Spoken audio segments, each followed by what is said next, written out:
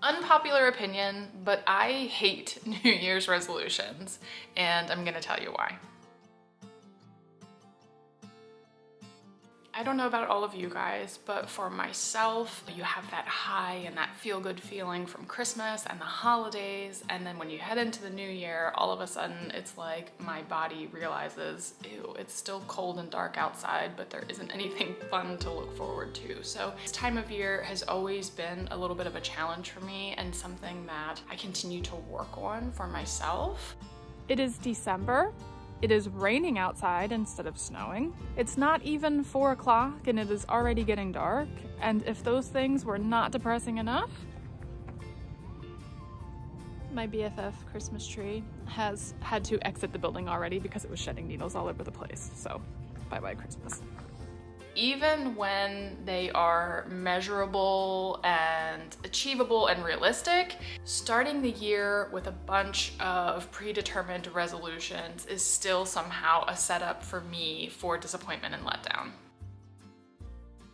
Our goal in the next 6 weeks is to have the first floor of our home on the inside pretty much wrapped up and completed. It's been about 4 weeks since I made that statement and told you that goal, and if I'm being really honest, we have not done a whole lot since then. Jonathan's making some dinner. Arlo's supervising. So 4 weeks ago I said we were gonna have the house all finished on the inside before we go to Hawaii. How's that going? This would be the point when Jonathan says, I told you so. I'm not. It's important for me to start a new year and give myself every opportunity for success. And so what I have found works a lot better for me is if I choose a short, succinct theme or word or mantra. I used to do the typical New Year's resolution thing. I'm going to eat a lot healthier this year. I'm going to get up early every morning and exercise. The reality of all of those things is that while they are important, and I certainly want to incorporate activity and healthy eating into my calendar, I like chocolate and I also really like sleep. Telling myself that I need to do it a set amount of times in order to achieve that goal, it doesn't work for me. I was gonna ask you something and see if you answer the way I want you to answer. Oh boy. What do I love more than anything else on earth? Sleep. Yes!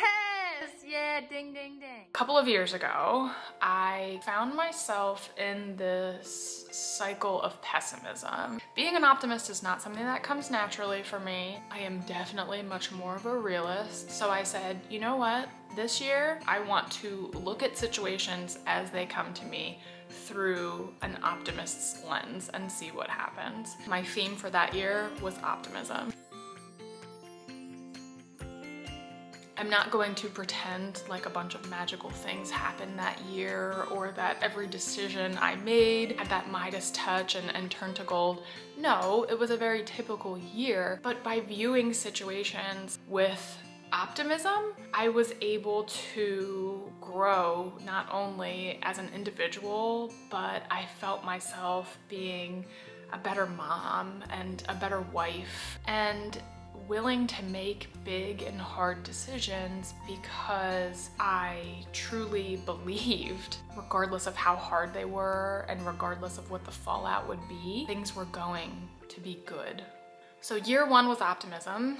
Year two was last year, and the theme of last year for me was gratefulness. Without tooting my own horn too loudly here, I feel like that is something that I did really, really well this past year. Through every change that my family went through, even when it was a really hard change, like saying goodbye to a house that we had lived in and loved for 10 years, living in a basement without a shower or without a kitchen, buying a house that we knew we were essentially going to have to flip from top to bottom. All of those things are huge challenges and not always fun in the moment, but I was grateful every minute that I had.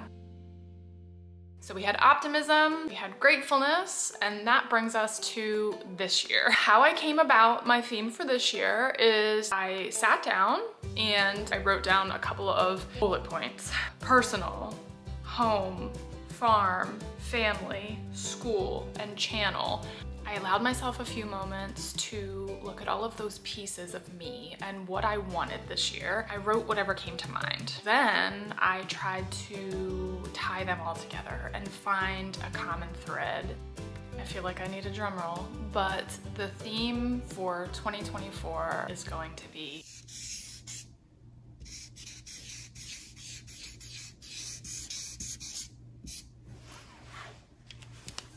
growth.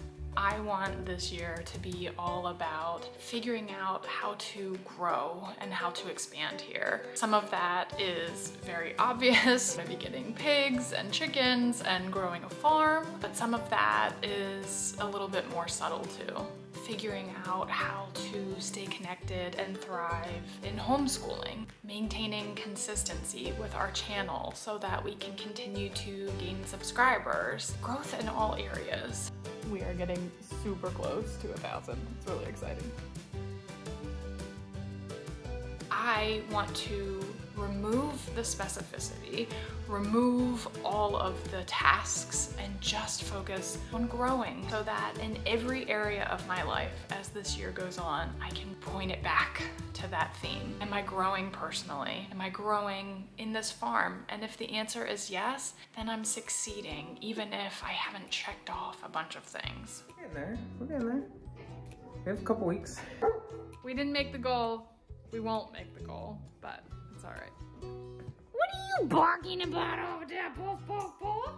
I am not saying that you should not set goals or that goals aren't important, because goals can be a great tool. If goals or resolutions work for you and that is how you like to set yourself up for the year, awesome. But if you are like me and find that starting a new year can be overwhelming, then maybe focus on a word. Pick a theme for this year. Pick something that is going to inspire you at the beginning and the end of the day. Maybe for you, your word this year is just joy.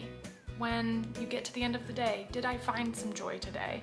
If you would like to join me in starting your year with a theme instead of a resolution and you don't know where to start, I would encourage you to start where I started, with optimism.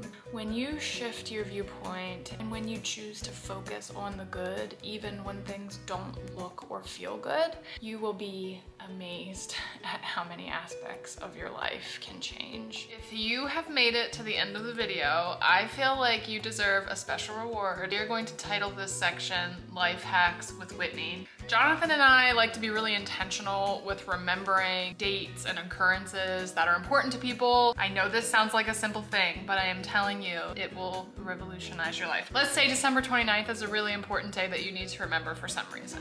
Title your event. Highlight all day. Go in to repeat every year. You set your first alert the day before the event and your second alert on the day of the event. You'll get a reminder on your phone the day before saying so-and-so's anniversary is tomorrow, and then on the morning of the anniversary, you get another alert. You text people, you wish them a happy anniversary, you wish them a happy birthday, and they will appreciate it forever. So, life hack, do it. Happy New Year! Oh, I just thought of something funny. Happy New Year! Arlo's loud, so I'm having a bread break. Homemade sourdough. Thank you, Cal.